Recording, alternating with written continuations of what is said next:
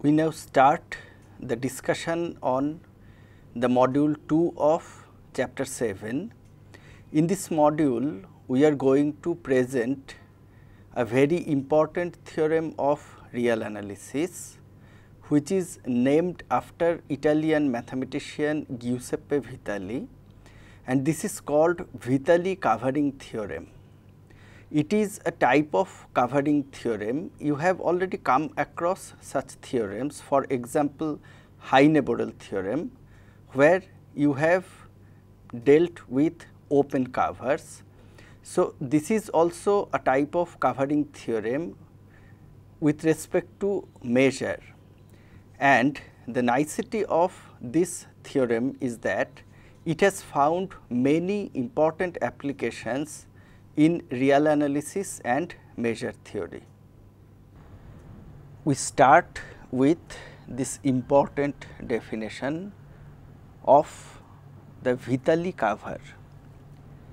You all know that a collection of sets is said to cover a set A if every point of A belongs to some member of that collection. You are already familiar with open covering, and you know about compactness, that a set in the real line is compact if and only if every open cover has a finite subcover. So, here also we are looking at certain types of cover, but here we are looking at the cover from the point of view of measure theory. So, the formal definition is like this: let A subset of R, let V be a family of closed intervals where none of the intervals consist of a single point. That is, we are only considering non-degenerate closed intervals, that is closed intervals which have positive length. Then the family V is said to cover the set A in the sense of Vitali if for every point x belonging to A and every epsilon greater than 0, we can find a closed interval I from the collection V such that x belongs to I and measure of I, that is length of I, is less than epsilon. If you consider all closed intervals with say rational endpoints, then see that these closed intervals form a cover of any set A in the sense of Vitali. Now, we give the statement of the important theorem, Vitali covering theorem.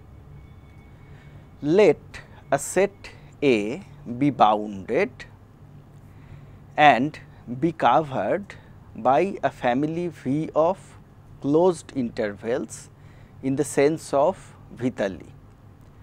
Then it is possible to select a finite or a denumerable family of closed intervals I k from the collection V such that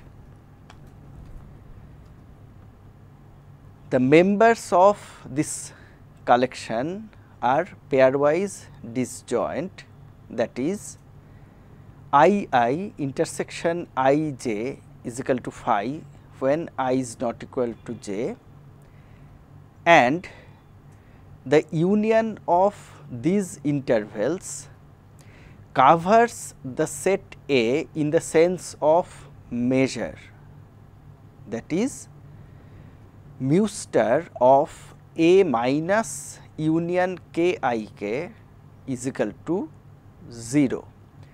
So, this particular denumerable family of closed intervals has the property that they are pairwise disjoint, and the points which do not belong to any of them, that whole set has outer measure 0.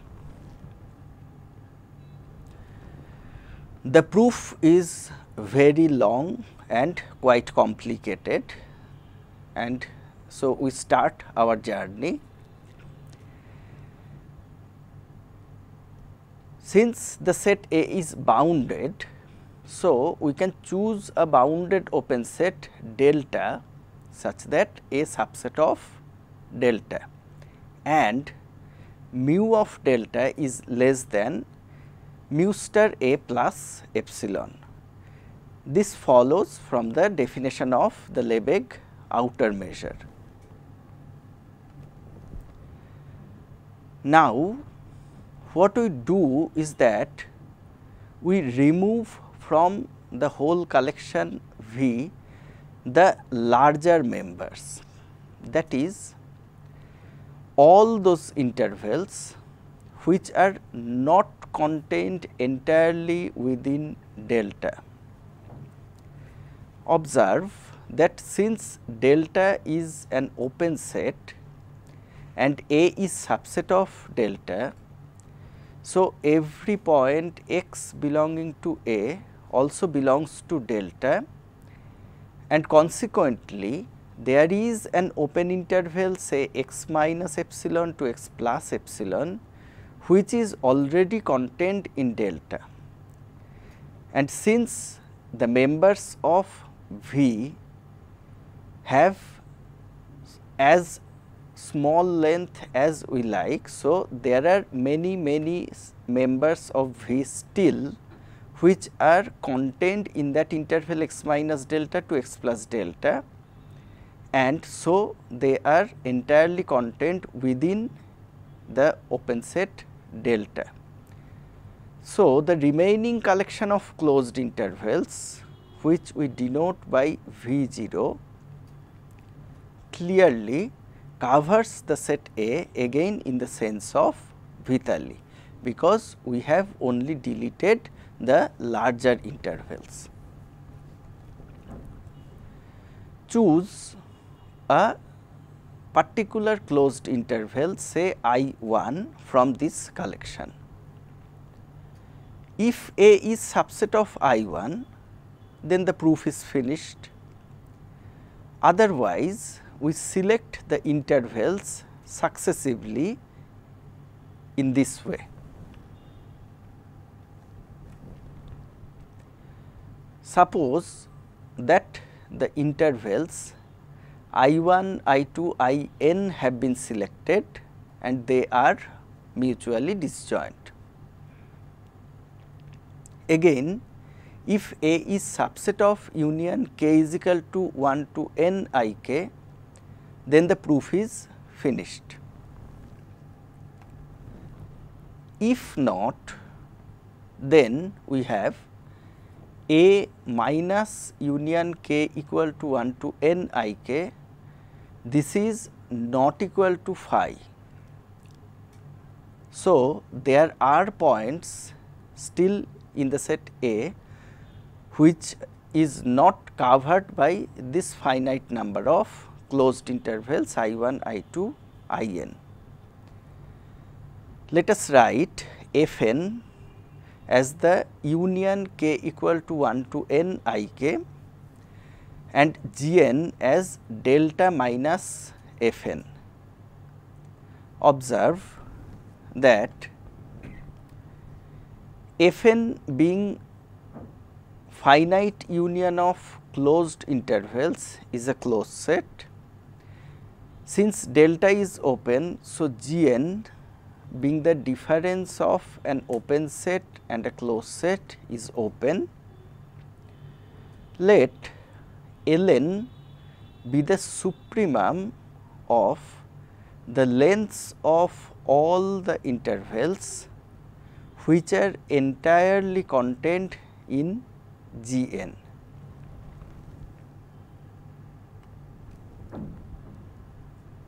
Now, since all such intervals are contained in the bounded open set delta, so this number ln must be finite.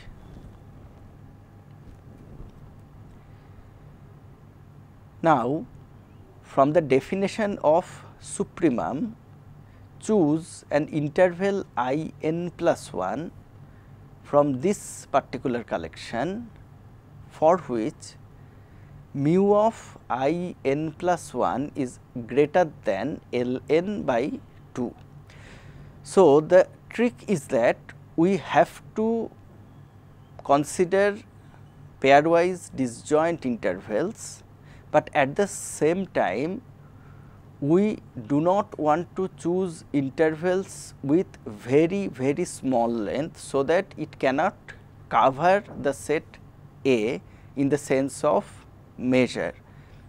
So, we have to choose intervals in such a way so that they remain pairwise disjoint from the earlier intervals, but they still are not that much small. So, this is the amount of measure which we use. Clearly, this interval I n plus 1 is disjoint from the intervals I 1, I 2, I n. Again, if the process stops at finite number of steps, then we get that A is subset of union of all those INs and the proof is finished. Otherwise, the process goes on infinitely and we get a pairwise disjoint sequence of closed intervals I 1, I 2, I n, etc. Let us write S as the union of all these intervals, that is union k equal to 1 to infinity I k. So, we want to show that mu star A minus S equal to 0. Now, we start the proof by constructing closed intervals V k which are concentric with the closed intervals I k, but with 5 times length than the lengths of I k, that is mu of V k is equal to 5 into mu of I k. Now, observe that this sequence of closed intervals I 1, I 2, I 3, I n, this is contained in the bounded open set delta, and so mu of union k is equal to 1 to infinity I k, this is less or equal to mu of delta, which is a finite number. But on the left hand side, using the additivity of Lebesgue measure, or more precisely countable additivity of Lebesgue measure, we have sigma k is equal to 1 to infinity mu of I k, this is less or equal to mu of delta, which is finite, and this shows that the infinite series of positive terms on the left hand side is a convergent infinite series. If we now consider the infinite series sigma k equal to 1 to infinity mu V k, then see that this is equal to sigma k equal to 1 to infinity 5 into mu I k. So, this is 5 times sigma k equal to 1 to infinity mu I k, which is already a finite number. So, the right hand side is again a finite real number. This shows that sigma k equal to 1 to infinity mu V k is also a convergent series of positive real numbers. Now, using the Cauchy criteria of infinite series, we have sigma k equal to I to infinity mu v k. This tends to 0 as I tends to infinity.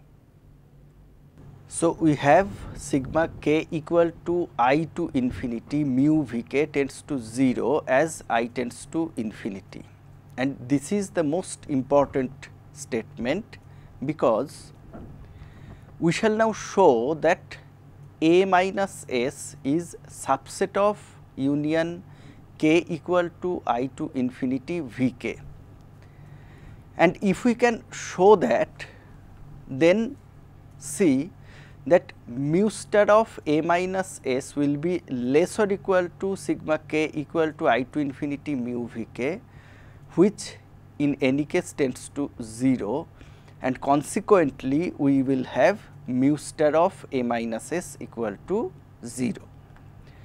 So, start with a fixed I and let us take an arbitrary point small x belonging to A minus S.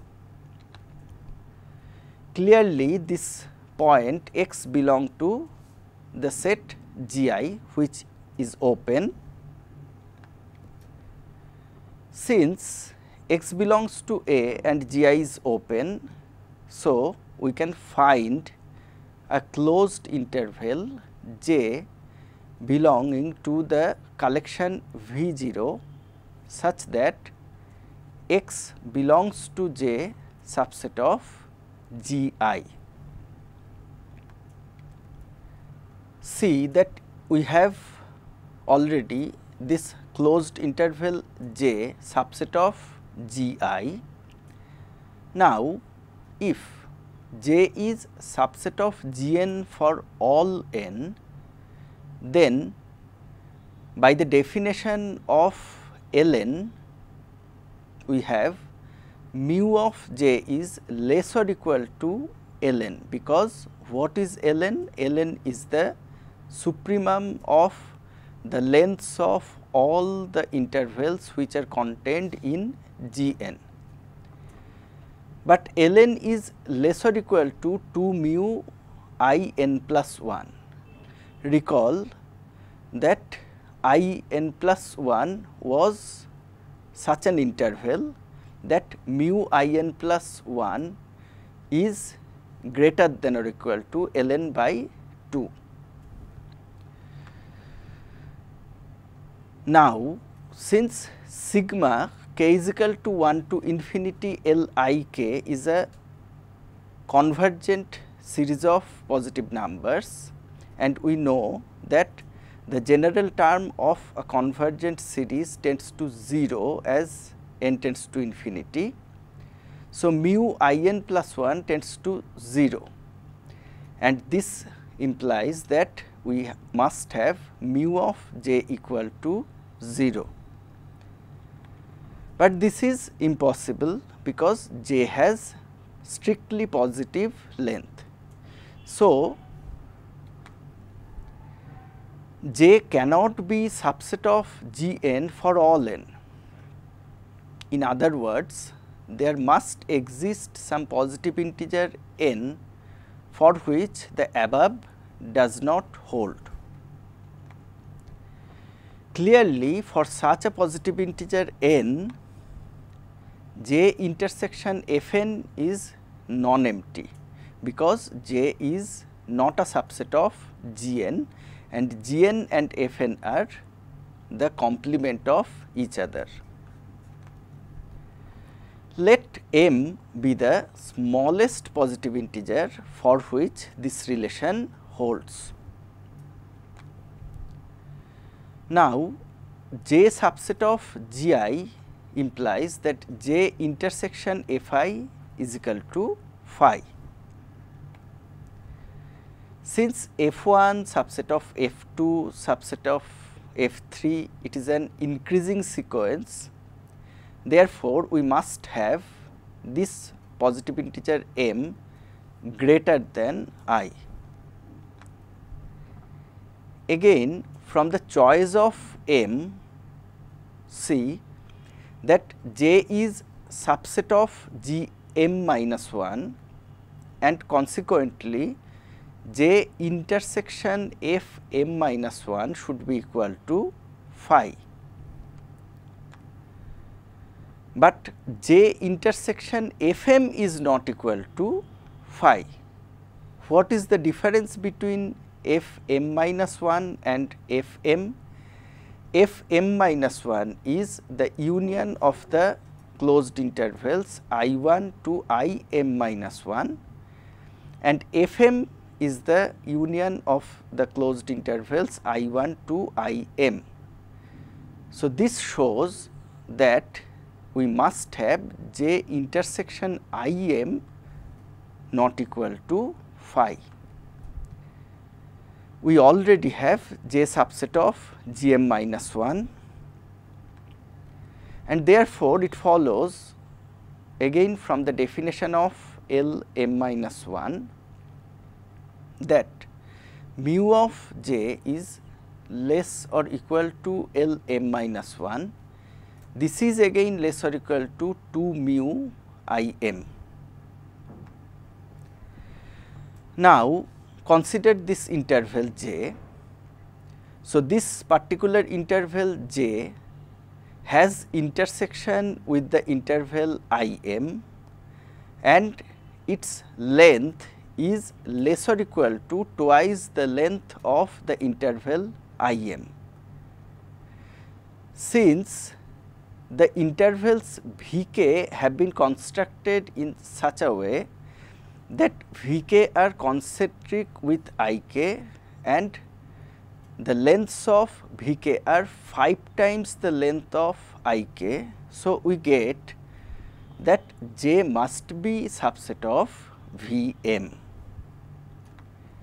and since m is greater than I, so we finally have J subset of union k equal to I to infinity V k, which again implies that x belongs to union k equal to I to infinity V k, and since this is true for any I, so this completes our proof. So, to summarize, what we did in this module is that we have proved a very important theorem of real analysis, which is named after Italian mathematician Giuseppe Vitali, and this is called Vitali covering theorem. The theorem states that if A is a bounded set of real numbers and if V is a collection of closed intervals covering the set A in the sense of Vitali, then I can find a finite or a denumerable collection of pairwise disjoint closed intervals I n such that mu star of A minus union n I n is equal to 0.